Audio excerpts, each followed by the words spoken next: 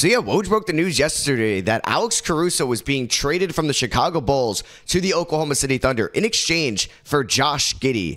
Kind of a shocker when it happened, honestly. So what is going on, everybody? How is everybody doing today? We're going to talk about this trade, kind of what it means in the overall Western Conference view of things for the Oklahoma City Thunder, because now this team is so legit. We're going to talk about the Chicago Bulls and what I think that they're going to end up doing this offseason, because maybe finally, we're going to see them enter into a proper rebuild and get out of NBA purgatory from where they've pretty much been over the last couple of seasons. So for the OKC Thunder side of things, man, this is an amazing one-for-one trade. Alex Caruso is one of the league's best defenders. He's an all-defensive caliber guard for the past 2 seasons, and you're adding him to a team that already has some amazing defenders and elite defenders. Lou Dort, an elite defender. Shai Gilgeous-Alexander, elite defender. Chet Holmgren, elite defender. Cason Wallace was an elite last year, but he very well could be in the year 2 jump. This team is going to be insane defensively. Jalen Williams is also a plus defender as well, even at the power forward position. So you can realistically run a lineup out there with Shai at the 1,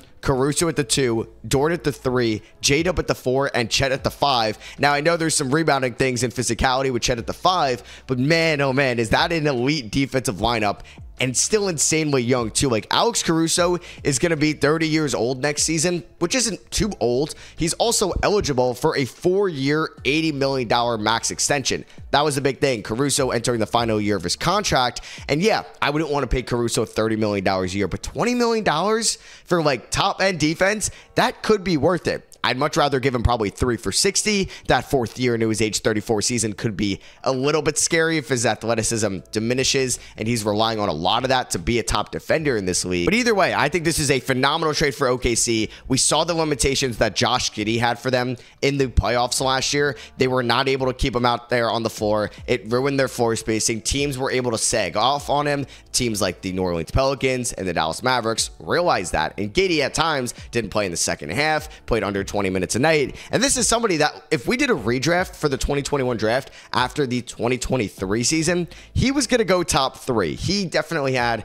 a fall off this year. Obviously, there was the whole off the court incident with him in a relationship with a minor at the beginning of the year. And that kind of was probably hovering over him all season long. And that case got thrown out the window, but you're still bringing over that baggage with his off the court issue going on to the season. And obviously that could have hurt the dynamic of the team's chemistry as a whole. So yeah, there was a lot of question marks with Giddey this year, and his shot wasn't falling. He didn't look good on the defensive end of the floor. He was turning the ball over, and it just looked like he wasn't really good at anything this year. He was kind of below average in all aspects of the game. Now, he did have a nice second half or towards the end of the season, but that momentum did not carry over into the playoffs. So OKC was going to have to pay Giddey at the end of this season. He's eligible for a rookie extension right now, or this offseason, but would you want to give Giddey $20, $30 million a year? No, there's a lot of question marks. Giddey making $8 million a year is nice and exciting because he's a young player still. But if Giddey's making $30 million a year and he's playing like this, then you're like, all right, what did we get ourselves into? Maybe this wasn't a great idea. So OKC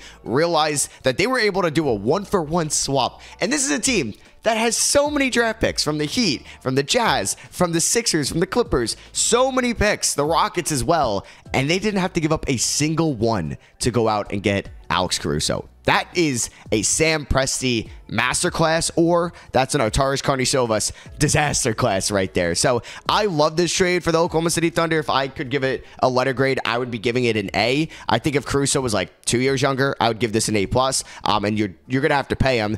You're already paying Shai. You're eventually going to have to get a new extension done with Chet and J-Dub next offseason, some rookie extensions. And then obviously your rotational guys and your role players like Isaiah Joe, Cason Wallace, and Aaron Wiggins, they're going to have to get paid eventually as well. So paying Caruso $20 million a year is definitely less exciting about paying him about $10 million a year for next year because he's on one of the best contracts in the league in Chicago. Like, shout out to them. Signed him to a fantastic extension when they got, or excuse me, contract when they got him from the LA Lakers. And he has been worth it 100%. Like I said, one of the league's best point of attack defenders on the perimeter, and him and Shai, switchability-wise, can have a little bit of Drew, Derek White-esque to it. Now, I don't think Shai is as good as White and Holiday as Caruso is, but man, they're going off of that Boston Celtics blueprint. But yeah, they're going off of that Boston Celtics blueprint, and I kind of love this team going forward. Obviously, we loved it a ton already, and they have basically cap space to still go out and get a Nick Claxton if they wanted to, or an Isaiah Hartenstein, or a big man in free agency, and they didn't have to give up a single draft pick to go out and get Caruso. So, hey, if they wanted to value market in this offseason,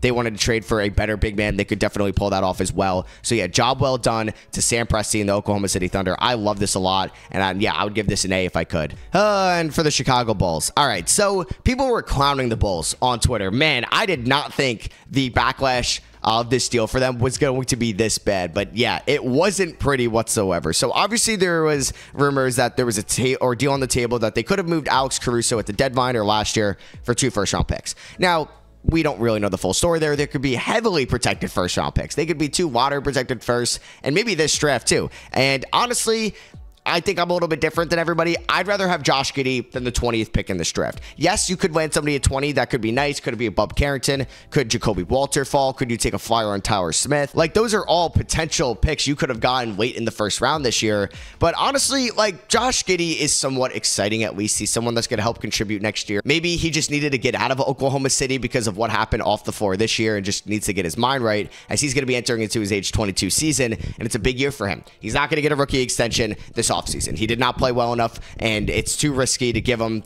25 plus mil a year. Now, Chicago, I have no idea how they run their franchise, so maybe they will give him that. But this is basically their first player-for-player trade in quite some time, and they ended up doing this, which, you know what? I don't hate it, because Giddey, you know what? He can make $8 million this year, and if you don't get an extension on him, he could maybe play on the qualifying offer. Like, that's a realistic candidate, I think, that could play on the rookie extended qualifying offer in his 5th season. So you're going to have Giddey for a couple years. It's not going to be pretty defensively. He was surrounded by elite floor spacers and defenders in OKC. Like, playing next to Shea has done wonders to his game. And Chet last year, and J-Dub obviously for 2 years, and some of these other guys, and Lou Dort for the course of his career.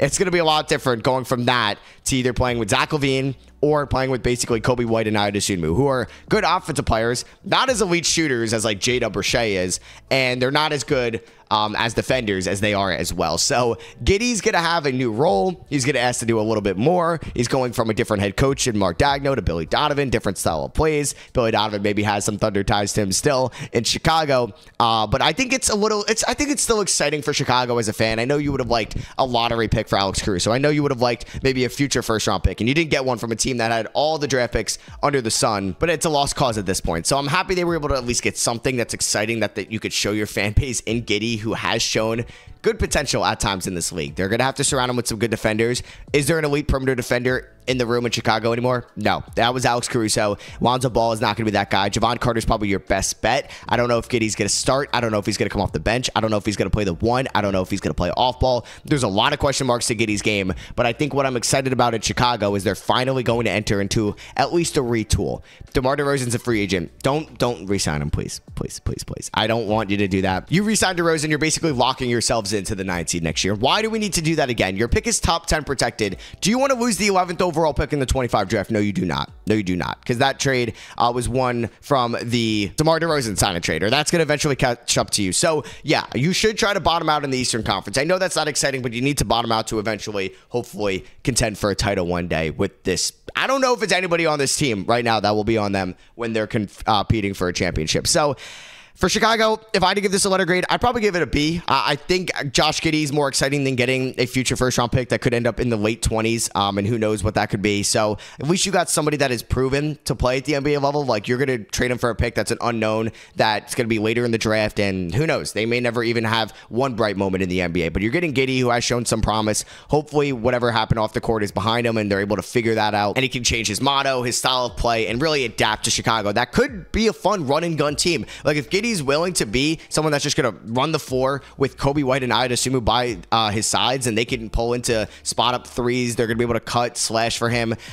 This roster, like I said, though, is still very thin. You have the Zach LaVine question this offseason. Philly's been kind of out of those talks. I don't think Orlando does a Zach LaVine trade. Does Utah try to do something and get LaVine for the cheap, and then they're able to try to compete for a playing tournament spot next year? That's a possibility. Malik Monk re-signed with Sacramento, so maybe that is not really a possibility of them going out and getting Zach LaVine. So there's not a lot of Zach LaVine suitors out there, so they're going to kind of have to figure out what they're going to do with him. I would like to see him off this team next year because that could free up some good money. Maybe Brooklyn will take a flyer on him. I don't know, but you want to kind of rebuild. If you can move Vucevic, I would as well. Guys, I would like for them to target at 11. Let's not target a guard. You have way too many of them on your team right now. So like, I'm not really excited about Isaiah Collier or Jared McCain in Chicago. So I would kind of like some of these higher upside wings, like a T-John Salon, like a Jacoby Walter, like a Cody Williams, a Ron Holland. If one of them falls to 11, I would be all over that. I don't think Donovan Clingan falls to 11, and trading Alex Caruso is probably your best bet in trading up for him,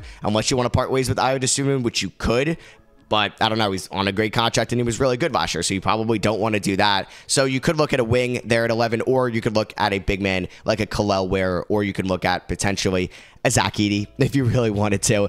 Maybe you can experiment with Vucevic at the 4, which may not be great defensively, but could work out offensively for his game, and just being able to space the floor if you add in a non-floor spacing pick, like if it ended up being Donovan Clingan in this draft. So yeah, I'd love to know your guys' thoughts and opinions on this trade. Let me know what you guys think for the OKC side of things, and let me know what you guys think for the Chicago Bulls side of things. Do you think I'm being too nice to Chicago? Do you think I'm being too harsh on Chicago? And do you think I'm maybe being too optimistic about this team, thinking that they're finally going to enter into a rebuild and Josh Giddey can revert back to his 2023 ways? So yeah, let me know what you guys think. Drop a thumbs up if you guys enjoyed this style video, and I'll catch y'all in the next one. Peace.